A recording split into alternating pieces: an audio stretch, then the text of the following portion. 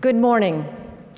I would be honored if I thought you were all up this early this morning to hear me speak, but I am checking off my bucket list this morning, being the warm-up act for one of our industry's rock star. I know you're all here to hear Sam, so let's get started.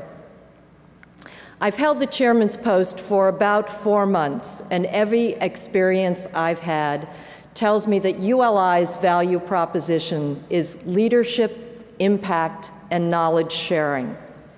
This value proposition is reflected in every offering of this fall meeting, making it time very well spent for all of us.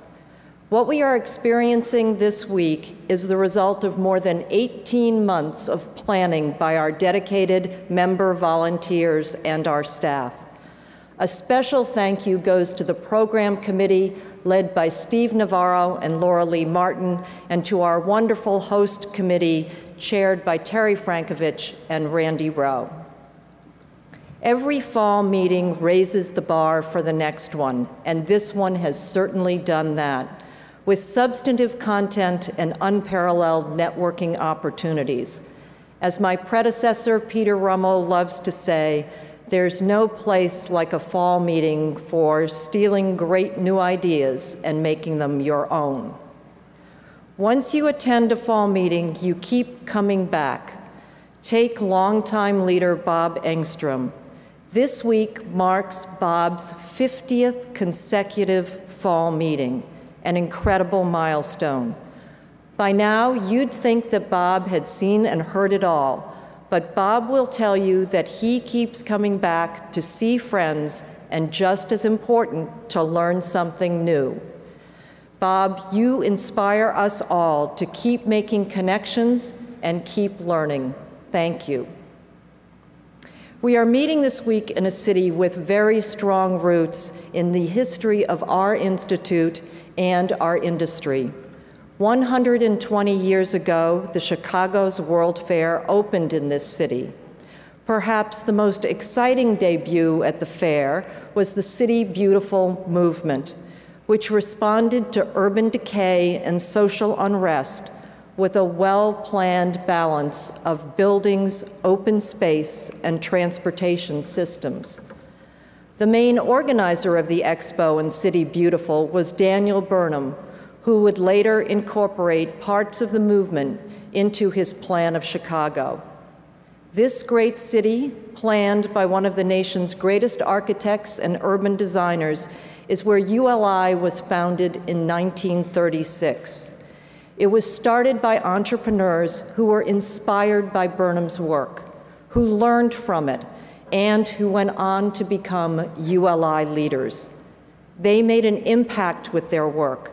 They shared their knowledge to benefit their institute, their industry, and their communities.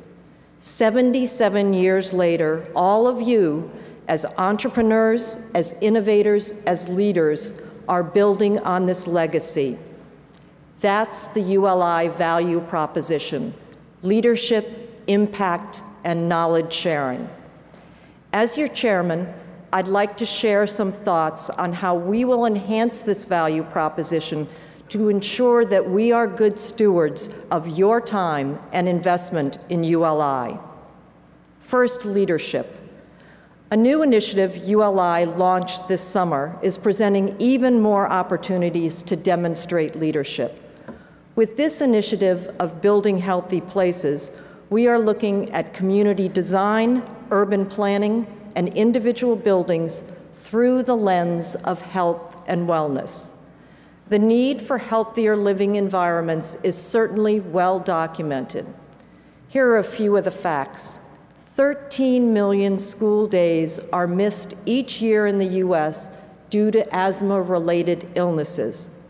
23% of US office workers experience symptoms of sick building syndrome, and 52% of US adults aged 46 to 64 get no physical activity on a regular basis. Declining health is connected directly or indirectly to land use decisions. decisions that we as ULI members can help change through our leadership. We will do this by harnessing the power of ULI's global network to spread the message that we can build our way to healthy communities. This emphasis on health will be threaded throughout ULI's program of work, including advisory service panels, Heinz Student Urban Design Competition, Urban Innovation Grants, and the Awards for Excellence. And we will host events focusing on the topic, starting with the ULI Building Healthy Places and the Bottom Line conference set for next February in Los Angeles. Each of these activities can serve as the basis for content that is shared further throughout the organization and which forges new partnerships. One example of this is a series of health-oriented advisory panels sponsored by the Colorado Health Foundation last spring. The work of those panels formed the basis for a ULI forum to create a new publication, 10 Principles for Building Healthy Places. This booklet combines tried and true fundamentals for sustainable communities with the new principles focused specifically on healthy living choices. It shows that much of what goes into making cities livable also makes them healthy. This experience led the Colorado Health Foundation to sign on to be a key partner with ULI in the Building Healthy Places initiative. 10 Principles is in the ULI bookstore this week, along with another new ULI publication, Intersections, Health, and the Built Environment. This report explores global health trends and makes the link between those trends and what has been happening to our built environment. I encourage you to pick up copies of both of these reports at the bookstore. What we've accomplished so far with this initiative is positioning us well for future work. And an important part of that will involve collecting research to support the business case, to show that building healthy places makes good business sense, just as you heard Mayor Rahm Emanuel say yesterday. I believe it is essential for ULI to emphasize the economic value of healthy places if we are to move the needle in a significant way. I'm excited about the potential of this initiative to stretch our leadership in the 21st century. With your participation, we can change the world, one building, one community at a time. Let me turn to ULI's impact. Over the past several years, ULI has made tremendous progress solidifying its reputation as a global organization committed to creating better communities. Each one of you has helped ULI to accomplish this by giving your expertise, your time, and your support.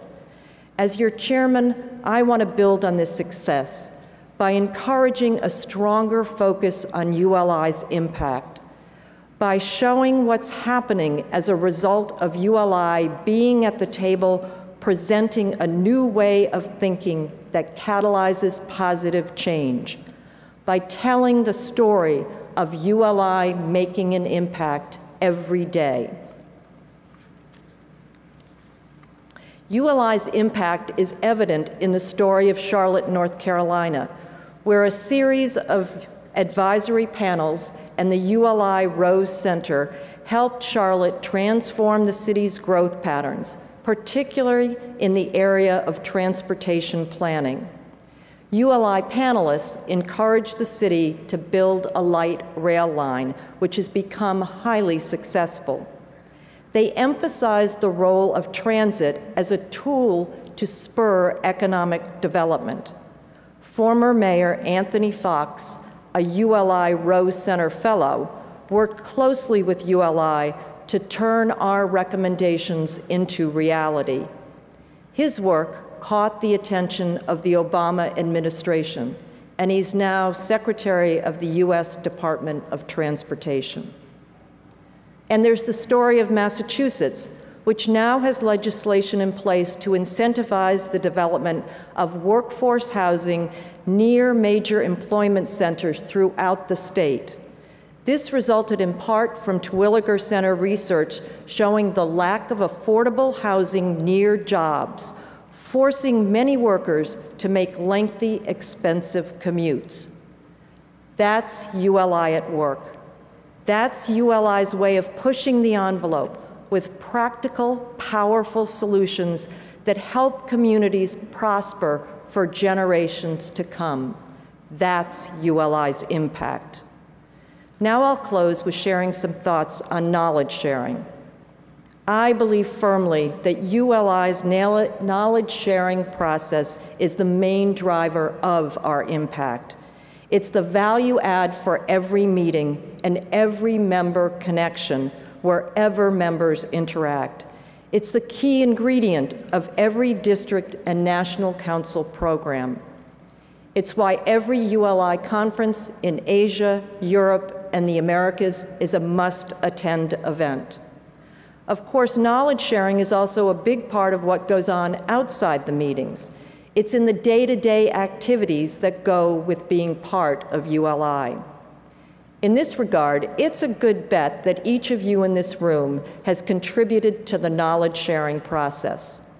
Perhaps you have shared with a fellow member details on the financing of a project, or you described a mistake made and a lesson learned at a district council gathering, or you taught a young professional the value of taking a calculated risk.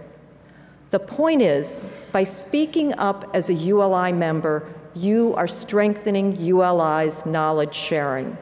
You are shaping decisions that ultimately lead to better communities. The time and talent you give ULI is what makes ULI's work so credible, so trusted, so valued around the world. You are the reason ULI is making a lasting difference. You are the reason ULI is making an impact every day. I'm very proud to be your chairman, and I want to hear from you. I want your ideas and input on keeping ULI at the forefront of real estate land use leadership. I urge you all to actively participate in the remainder of our fall meeting. Keep ULI's momentum going, and join us at ULI's spring meeting in Vancouver. I look forward to seeing you there. Thank you, and enjoy the rest of the meeting.